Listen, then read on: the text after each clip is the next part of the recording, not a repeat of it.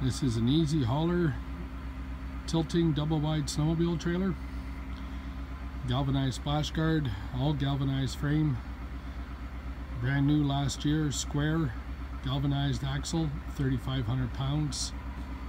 It has a landing gear on it that swivels out of the way, and it's got a wheel, 2-inch receiver, brand new electrical, chains are like new.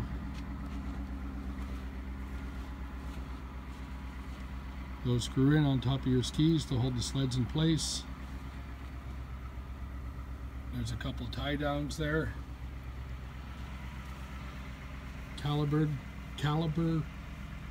products, protectors from your carbides. Snowmobile track for a traction mat to get up on it. All the marker lights work. Tail lights, signal lights, all working. This is another product from Caliber that I put on there so the carbides didn't catch on it when you're driving it in. It is 10 feet long, 101 inches wide. Will fit 2 Grand Tourings with 137 tracks, no problem. I don't see a problem putting a longer track on it neither, as I still had lots of space on the back. It will also fit those 2 ATVs, which are Can-Am 450s. Driving them on, there's just enough room.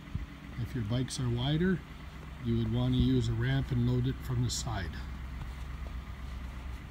For sale, everything works on it.